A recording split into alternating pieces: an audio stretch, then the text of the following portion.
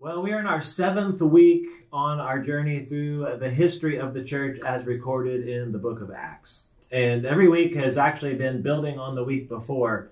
But this particular week, and maybe more than any other, is the result of everything that has happened previously. And it's really important to understand. So let me take a quick moment to make sure we're all on the same page. If you go back to the very beginning and chapter 1 of the book of Acts and verse 8, Jesus gave the mission to his disciples by saying, "You will be my witnesses." In other words, just simply talk about what you've seen and heard and experienced.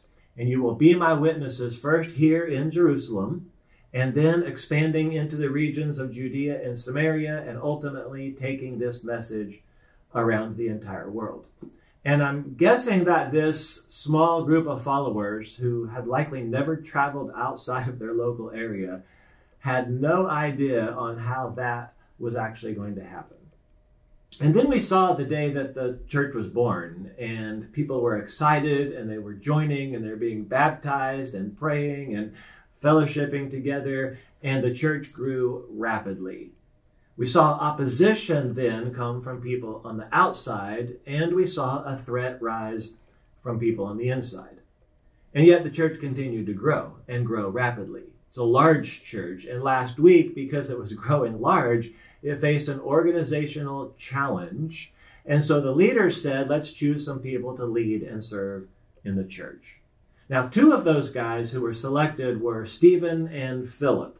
Now, you read in chapter 7 that Stephen, because of his faith and connection to the church, and specifically Jesus, ends up being murdered.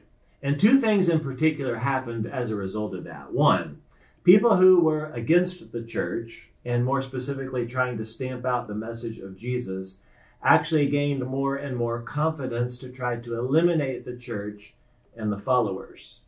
Which leads to the second thing that happened as a result of that. It tells us in chapter 8 that people started to scatter.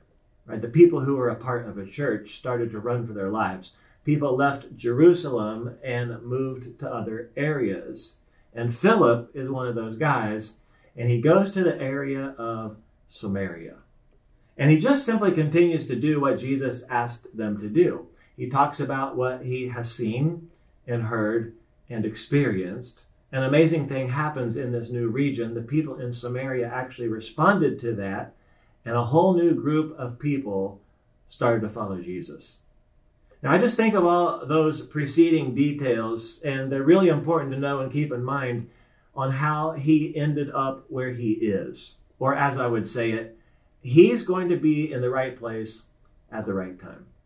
Now, the interesting thing to me about this is maybe just about the time that Philip starts to believe that God could have orchestrated all of this for the greater good, God asks him to leave behind the really great and exciting thing, the fruitful thing, and go to one single individual on a deserted desert highway. And that's really our story for this week. And you're going to read it together, and you're going to discuss it. And I'll just say this much, that Philip's going to meet a eunuch. And a eunuch who comes with a lot of baggage, maybe some likely barriers, and a ton of questions. But in the moment, he is seeking God, right? The moment where he's trying to understand, but not grasping it. Literally reading his Old Testament scriptures, searching for answers, Philip comes along. And I'm going to leave the story hanging there and not go into a lot of detail. You're going to read it and figure it out. But I really want to challenge you to put the focus on one of 2 areas. This is what I did in the message as well. To either truly identify with the eunuch as someone who feels on the outside, maybe a little forgotten, maybe intentionally pushed to the perimeter. The true gospel message is that Jesus loves you and includes you.